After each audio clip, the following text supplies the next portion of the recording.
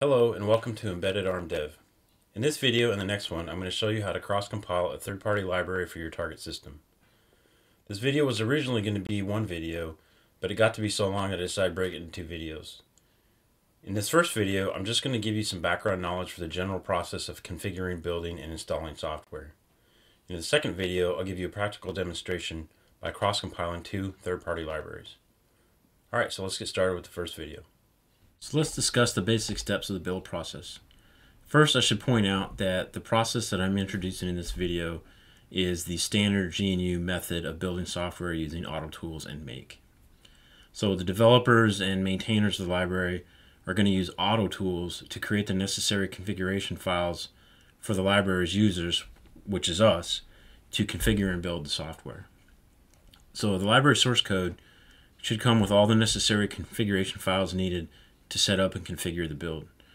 So the user, as a user, we just have to run some pretty simple configuration scripts to create the build environment. So the build process has three basic steps: configure, make, and install. In the configure step, the system prepares for the build process. There will be a shell script called config or configure that we will execute to configure the build environment. This is where you will specify all of the build and compile options for the library that you're building. When it comes to cross-compiling, this is a very important step to get correct. The make step is where all of the source files are compiled into object files and are linked into the final binaries, which could be executable binaries, shared libraries, or both. The make files, which are generated by the configuration script, will call the compiler and linker as necessary to create these files. In the install step, the target files, such as the compiled binaries, header files, shared objects, documentation, etc., are all copied to a specified install directory. This is important for cross-compiling for reasons that we'll go over in a few minutes. During the configure step, there are some important things to consider when cross-compiling a library. First, we will need to specify the cross-compiler that we are using. Otherwise, the system will use the default compiler, which is not what we want. Second, we'll need to specify the location of any include files and any libraries or shared objects that need to be linked into the software that we're building. Not all libraries will need this, some will and some won't. It depends on the library and also how you're building it. Finally, we need to make sure that we specify the installation directory to be used during the install step. Alright, so how do we specify the cross-compiler? So normally, in most cases, you're going to specify which cross-compiler you're using during the configure step as part of the configure command. And there's generally three ways that you can do this. The first way, and the most preferable, is to pass it in as an option to the configure command. And so in the first example, you can see that there's an option which is cross-compile prefix equals, and then you give it the value that you want. Now notice in this one that the prefix gets cut off after the last hyphen, and this is where you would have the actual commands such as gcc or readelf or whichever particular part of the compiler or linker or whatever that the system needs to use. So it wants the prefix because it will prepend that to the command depending on the needs of the build script. Okay, again, this is the recommended method. You want to read the documentation to see if there is an option as part of the configuration options to see if you can use this method to specify it. If that doesn't exist, if it doesn't exist as an option, then you can pass it in as a command line argument. And in this case, it's going to be an environment variable that gets passed into configure. Okay, and you can tell it's a command line argument because it comes after the configure command. Okay, so normally this is only going to happen if the configure script is looking for it. Okay, I've had some experiences where I tried to specify it in this way, and then the configure script threw an error saying that this environment variable wasn't defined. And so again, you're going to have to look at the documentation to see if that is available. And the final way to do it, which is the least preferable, is to specify it as an environment variable that gets exported to the configure command as you call it. And I think I've never had to do this. It'll work in some cases, but definitely you want to try to use the first option, which is passing it in as an option. Okay, specifying the installation directory. So what we're doing here is we're specifying the directory where the target files are going to get copied to. So this may be done as part of a configuration step, or it might be done in the install step. You could pass it in as an environment variable or as a command line argument. However, it's preferable to pass it in during the configuration step if that option is available. If this directory is not specified, then the installation will be done on the host system. So this is really important to for cross-compiling, because most of the time we don't want, if we're cross-compiling for ARM, we don't want a bunch of ARM binaries to be installed to our host system, okay? Because they won't work. And also it's possible that we could actually trample over existing binaries and then you'll lose functionality on your computer. So you always want to make sure when you're cross-compiling that you specify an installation directory so that the files are installed to where you want to send them. So aside from not trashing your host system, there are two really good reasons to install the target files to a specific directory. The first one is if you're trying to create a root file system that's eventually going to go onto your embedded device. So you might create a directory where all of your, and it would look exactly like a Linux directory from the root. It would have all of the the /bin, /user, /local, and all those types of directories that you need, and they would get copied into there, and eventually would end up on the embedded device to actually be used on the embedded device. Okay, so these could be files like executables, the shared objects, header files, and documentation, and so that you would put them in this directory for eventually getting moved over to the embedded device. Another reason you might want to do this is, let's say you're just you're compiling a whole bunch of libraries that you might want to be able to use for building your applications that are going to end up on the embedded device, and so you're creating a cross-compiling development environment. Because if you're going to create a binary, a cross-compiled binary for like ARM, then you need to have cross-compiled libraries to link into. You want to make sure that the binaries are compiled for the right architecture so that you can link into them correctly. All right, so specifying include and library directories. So these can be specified in the configure step or in the install step. Normally it's done during the configure step. These are needed if the library or software that we're building links into another library. Okay, and I'm going to show you an example of this today. So again, these are the three options. It can be passed in as an environment variable, a command line argument, or a command line option. And again, the command line option, which usually starts with 2 hyphens, is the preferable way to do it. If the option is available, you should always use that option. All right, so what are include directories? These are generally the location of the C header files, so the .h files that contain definitions for all of the global variables and the functions that you might want to call. They'll belong to some third-party library, but you want to use them in your application. So these generally define the API of the file that you're linking into. And then the library directories are parallel to the header files, and these are the actual shared object files that you're trying to link into. Okay, and again, I'm going to show you an example of this today. And so these you need to have these when you go to compile your software or the library that you're building. If they need APIs from another library, you need to specify where those shared object files are located. And so generally, these include directory and the library directory are going to be in the install directory that you specified in the configuration step. So they'll be in your cross-compiled development environment. Okay, so there are some other configuration options that you may need depending on the library and your use, and these are just a couple of them we'll go over. So you may be able to pass in environment variables needed for pre-processing, compiling, and linking.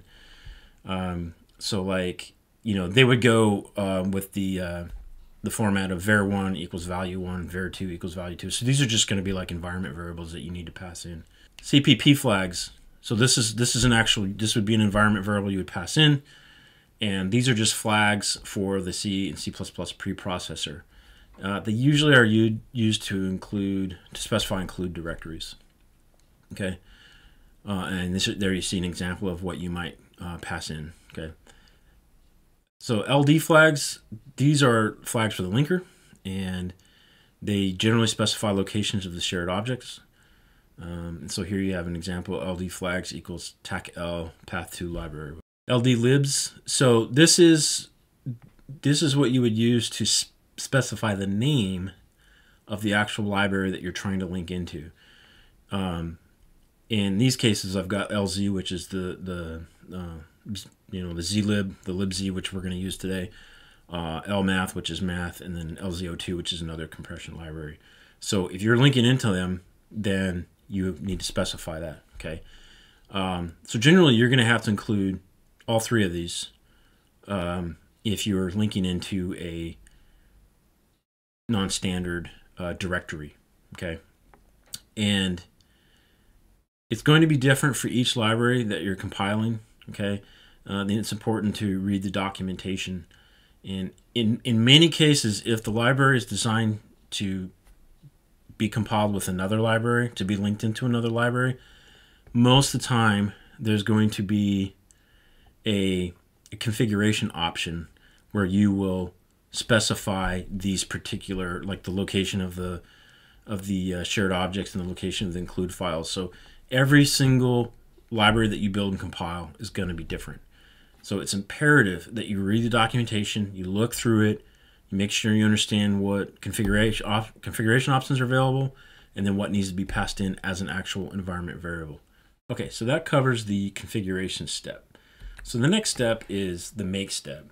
So in this step, basically what's going to happen is they're going to call the make files that were generated by the configuration script.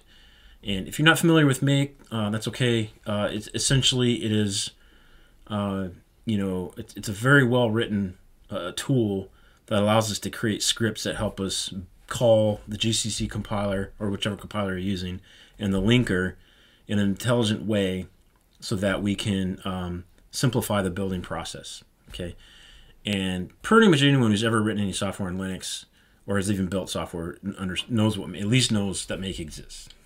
Okay, so make is responsible for building and compiling a library. It's responsible for calling the compiler, the assembler, the linker, all of those things. Okay. Generally, you only need to type the make command. You don't need to pass in any variables or options. Most of the time, all of the options are specified during the configure phase. And so the next step would just be to type make and execute it. And so it'll go through and it'll build everything for you. And what this will do is it'll build all of the object files and the target binaries and everything else based on the configuration you set up, and they will still be in the directory, in the build directory. Okay. So that'll become important when we talk about the install phase. So through trial and error, you might determine that you need to pass variables to the make command for it to compile properly. So like this might be necessary if the variable that you're trying to pass in is not one that's included as part of the configuration script. And again, this is just, you're going to learn this as when you go to try to compile a library and something doesn't work, then you're going to have to kind of play with it to figure it out. Because almost every library I've ever compiled has been slightly different in some way. And finally, if you want to read more about make, I highly suggest that you read the make manual, which is available at gnu.org. It's very long, but it's extremely useful, and it's probably the best thing to read as far as getting up to speed on make. However, for this video, you don't need to do that. All you have to do is literally type the word make, and you're good. Okay, so for the install phase, what it's going to do is it's going to copy all of the target files to the specified install directory.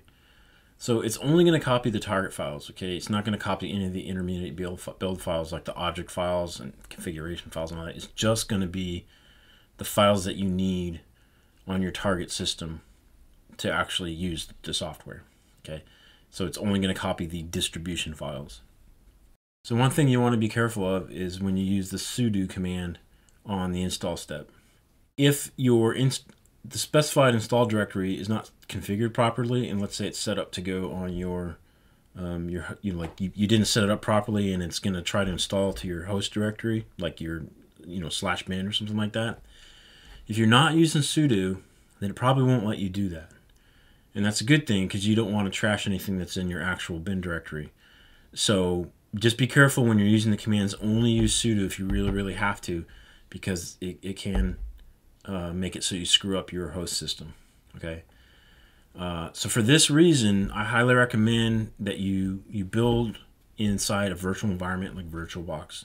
So you create a VirtualBox environment, and you do all your building and everything on that VirtualBox, because if you trash it, then all you have to do is just, you don't worry about it. You can just get rid of that VirtualBox, reload another one, and start over. Okay. I highly recommend that you use VirtualBox or some other virtualization software, so that if you do screw it up, it's easier to recover. The other thing I should point out, which is not in the slides, but technically the install, it's not a separate command. It's actually part of the make command, and it is a target inside the make command. If you're not familiar with that, all you need to know is that it's basically a specific, you're telling it to go to a specific step inside the make file, which will then, basically there will be instructions there for which files to copy over. And so you're actually going to run make install, not install. Install isn't the command, it's make, and then install is the target that you're going to specify. In summary, there's 3 basic steps to building a third-party library. The first is the configure step. In this step, it's important to specify the cross-compiler that you're going to use. You need to specify the locations of header files and shared objects for any libraries that you're linking into. And then you also need to specify the installation location. This is extremely important when cross-compiling, because you don't want to trash your host system. The next step is the actual build step. Calling make just builds and compiles all the files from the libraries. It's compile all the object files, everything else that you need. And then the install step, which is actually make install. And so what that does is it copies all the final target files to the specified directory. The specified directory is the installation directory that you specified in the configuration step. And again, you might use this for 2 specific reasons. The first one being you're creating a root file system that will end up on the embedded device, or you're just creating a development environment for cross-compiling, so you can build your application and link it into other libraries and anything else that you need. Alright, so that does it for this video. I hope that you found it useful, and don't forget to check out the second video where I give you a practical demonstration of everything I just discussed here. See you in the next video.